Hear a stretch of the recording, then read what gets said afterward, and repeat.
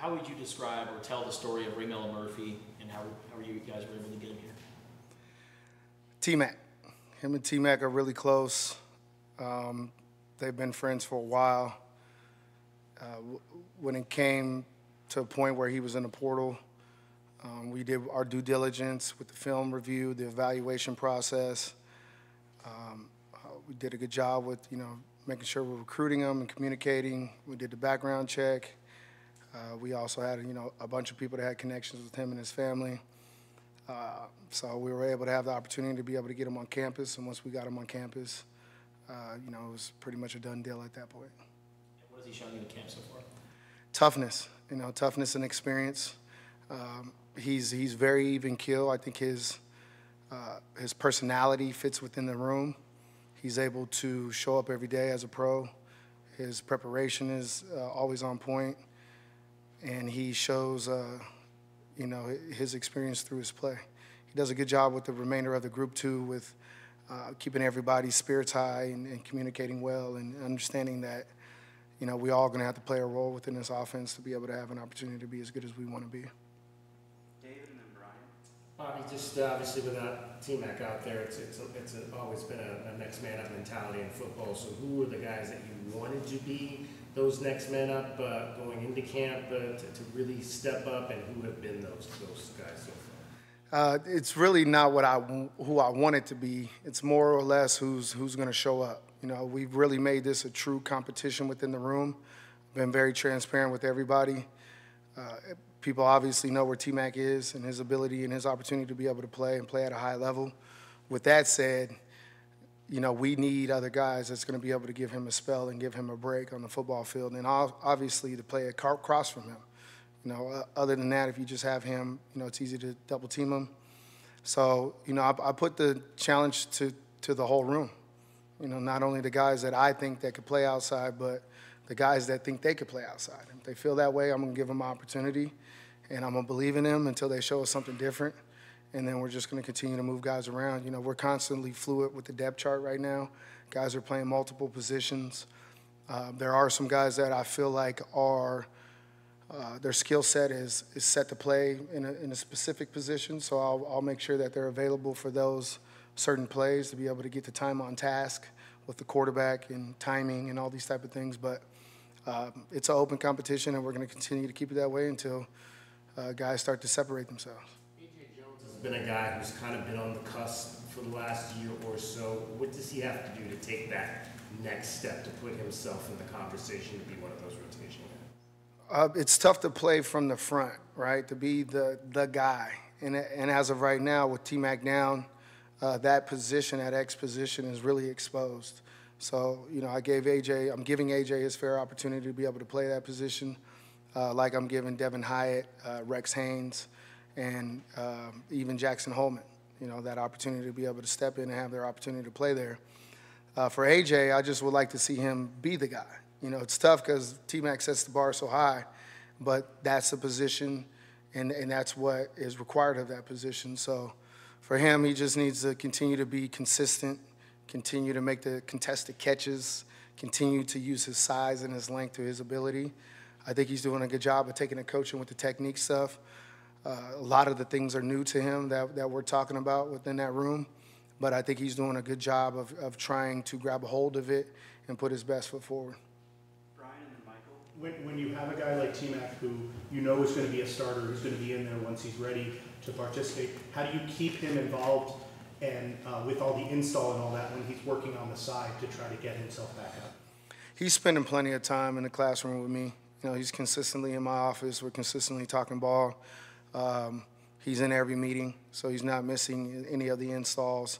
He also has a special ability to be able to see a play and apply it on the football field. I noticed that in the spring the moment I got here.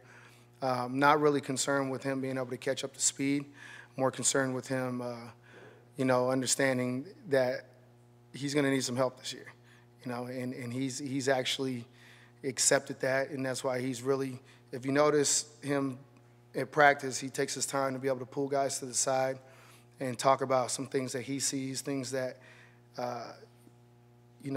what he would do specifically in those situations, which is extremely helpful to me because I've been so far away from the game. I'm actually playing the position. There's nothing more powerful than having a guy of his stature and his ability to be able to grab a younger guy and be able to speak to him about what it feels like, what the process is, and what you need to be doing in a specific situation. Well, and on that note, because there was a Jacob Cowan here last year, which enabled T-Mac to have more of an opportunity to break out, how important is it to have that very strong number two so that they're not just double, triple teaming him? Yeah, that's extremely important. And I think we will err on the side of having more of a 2 and a 3.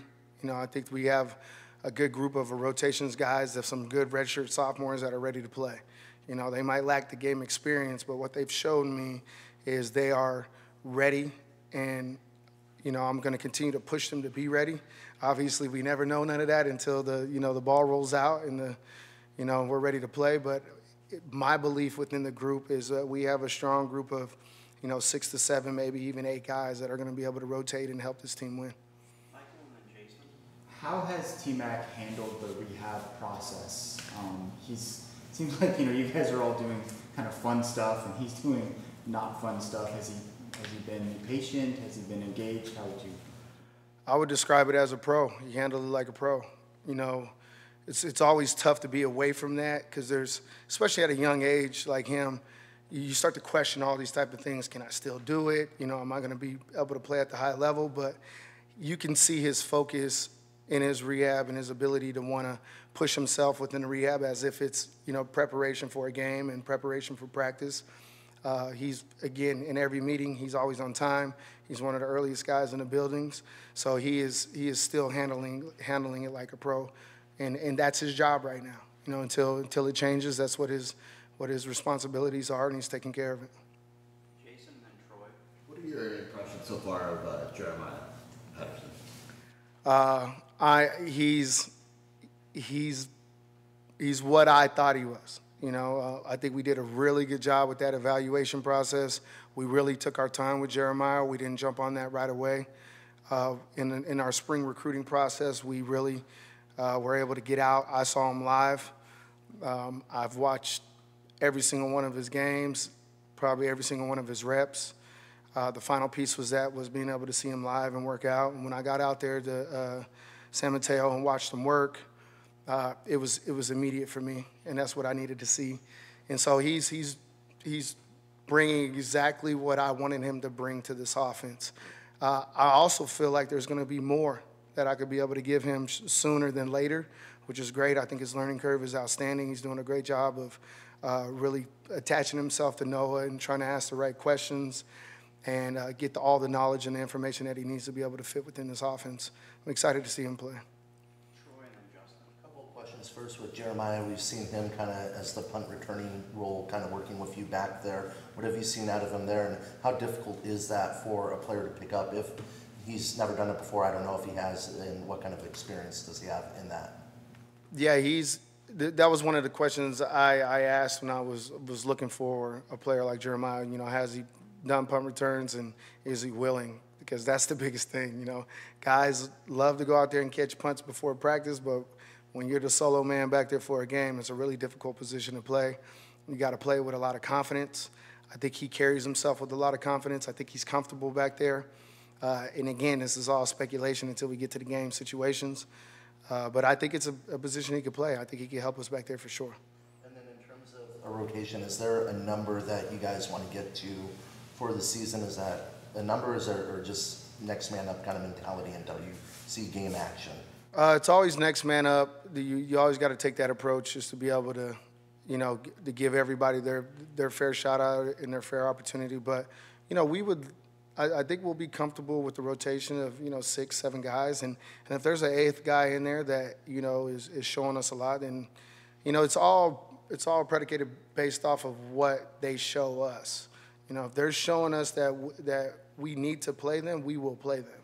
I think Coach Brennan has done a great job of, making sure that we have an obligation to play the best players and, to be able to protect the program. That's what you have to do. And this whole team as a whole, I think, has really adopted that mentality that the best guys will play. Justin and then David. Seems like Jeremiah's really good at separation. What do you attribute that to? His quickness, and then just his experience. You know, you could tell that he's played a lot of football, and his ability to be able to get in and out of breaks really helps him.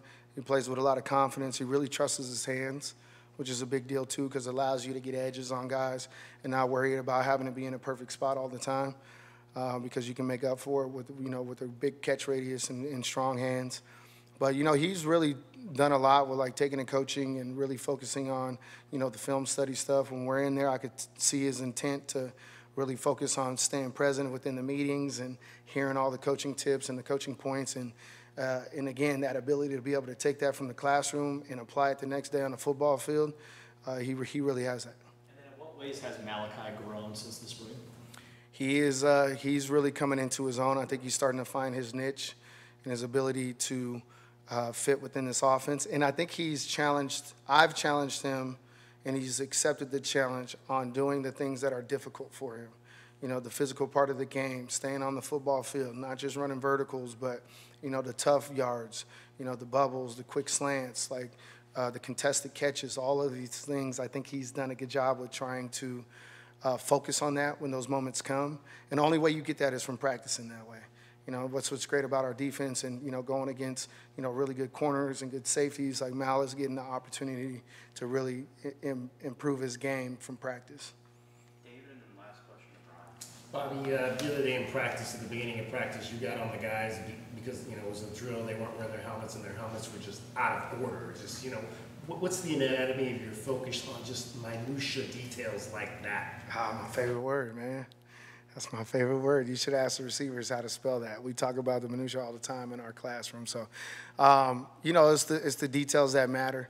It's the things that you think that really don't mean a big deal, but eventually they turn into something. And let's just try to give them a little order. I'm not really over the top about that, not super militant about that, but when you get a small moment like that, why not? Let's look like we know what we're doing, even when we don't, because there's times where we're not perfect, but if you're playing fast and it looks smooth, some people don't know. So I'm just trying to make sure that they understand that everything matters and the details matter for them, especially when it comes into the passing game. Timing, splits, depth of routes, all of these things are crucial when it comes to having an elite passing game.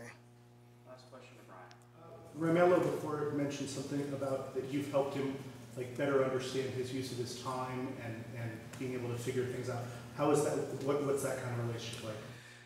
Romello's a senior. Like, this is it for him. Every rep matters, and I think that's what's important to him. So Coach Brennan talks about the right now, making the boys, everybody wants to be present, but, how do you be present? Do you focus on the right now? And so, every moment that I get with him especially, I really try to make him focus on the moment, and same thing with T-Mac. Even if it's something simple like a walkthrough and the details and, you're trying to, enact perfect form, even though we're not going fast. But, just that mentality of focusing on, your steps and, your releases and your hand placement, your eye control. And then more importantly, just having fun in the moment. This is going to pass you soon. You don't know what's next, but this is here now. Enjoy it. All right, that's our time. No problem. Thanks, guys.